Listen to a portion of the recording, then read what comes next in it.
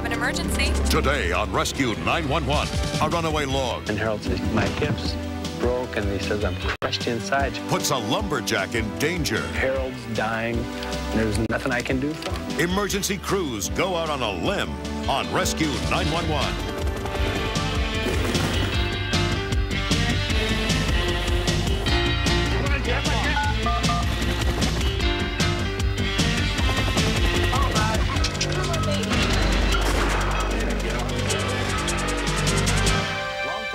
John Horseman and Harold Gerber had already been hard at work for hours in a remote forest outside Bellingham, Washington. They had no idea that it might be the last time they would ever work together.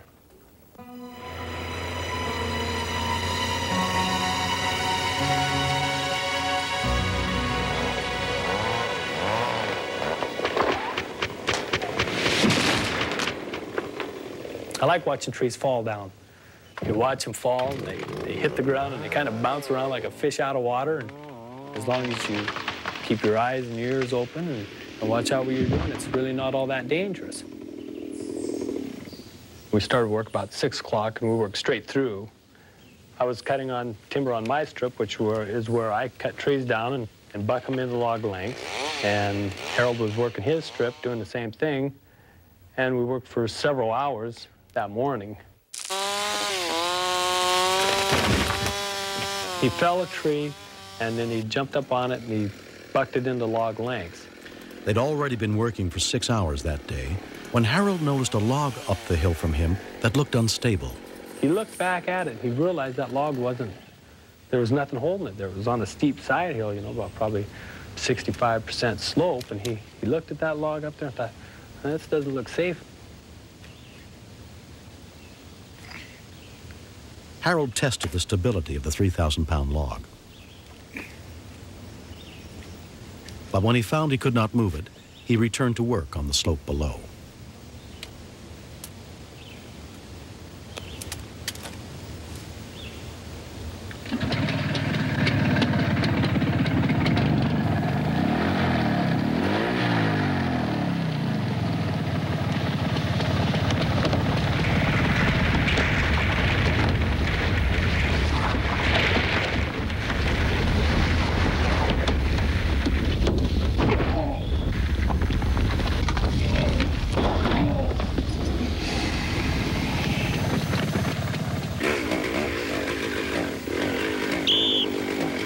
John could not hear Harold's whistle or cries for help because he was wearing earplugs.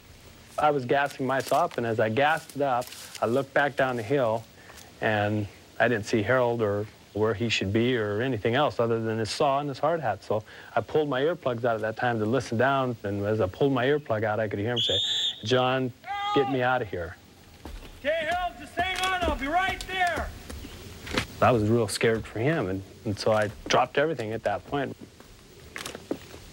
I was afraid when I first seen him, and Harold says, my hips broke, and he says, I'm crushed inside, John. I can feel it. Oh, no. John had enough training in emergency first aid to realize the seriousness of his friend's injuries.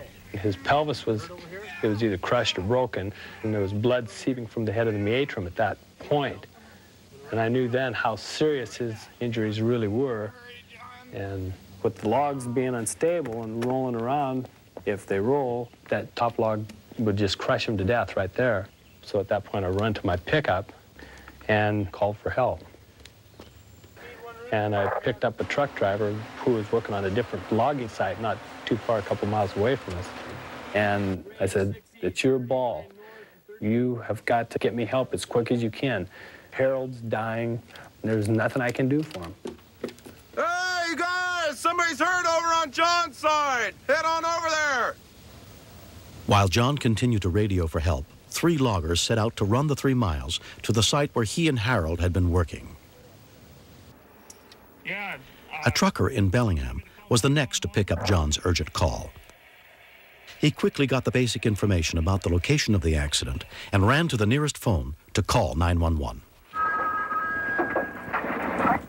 911? Yes, I was listening on CB on Channel 7, and the guy wanted an ambulance and a helicopter. There was a logger with pins on Canyon Lake Road. The first information was immediately relayed, and 3 ground medical units were dispatched to the scene. Take the candle.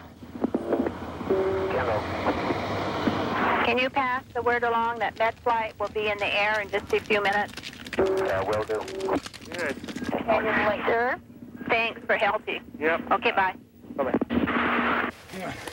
There's no doubt he was in shock, and when he was laying there, he says, "You think I could possibly die?" And I told him, "Harold, I don't know, you're gonna die, believe me, but you better not die right now." It took about an hour to get to the scene by the rough and winding logging roads. The first unit to arrive was the Welcome Volunteer Fire Department, led by EMT John Heiser. We're running out of time, and it's what they call, the surgeons call the golden hour. You know, the first hour after some major trauma like this. They want that individual in the hospital. His best chances of surviving are within that first hour. And we just about used that up getting there. Worried that the log might roll back onto Harold again and kill him, the loggers decided to risk moving him.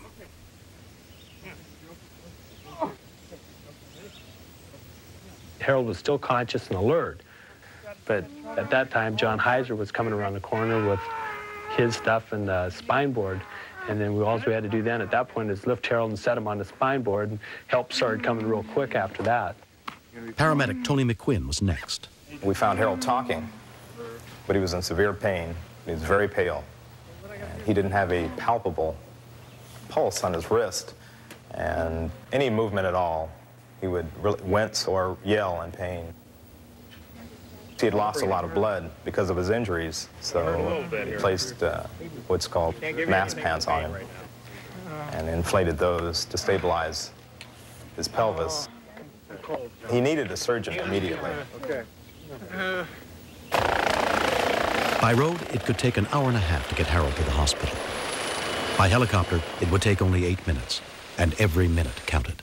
At that point, I was demoralized. I just, like losing your best friend, basically, and that's what it was. That's how I felt at that point. It was more than I could handle at the time, and try to keep myself calm. And then when they finally put him in the helicopter, at that point there was a real loss. Something was being taken away from me, and I didn't know if Harold was still going to be alive when I got to the hospital to see him. Harold was flown to St. Joseph Hospital South Campus in Bellingham. Dr. Marvin Wayne headed the emergency team. Whenever we hear of pelvic injuries, a patient can literally bleed to death because of bleeding in that area of the body.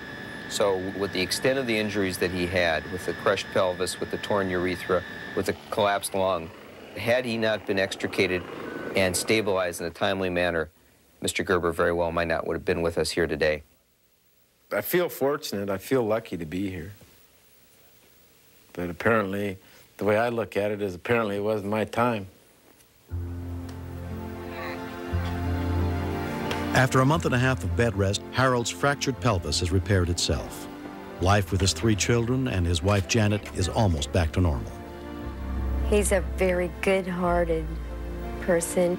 It's one of the reasons why I married him. He's always comes in the door happy. You can be madder than hell at him, and he'll come in the door happy, and it'll wreck it. Though Harold's recovery has been remarkable, he may never be strong enough to return to timber cutting. What's the next step? Get healed up and continue to march on with life. I would do anything for Harold. And whether or not Harold ever comes back to work in the woods again, old Harold and I will still be going fishing, and we'll still be going hunting because we don't work on the weekends.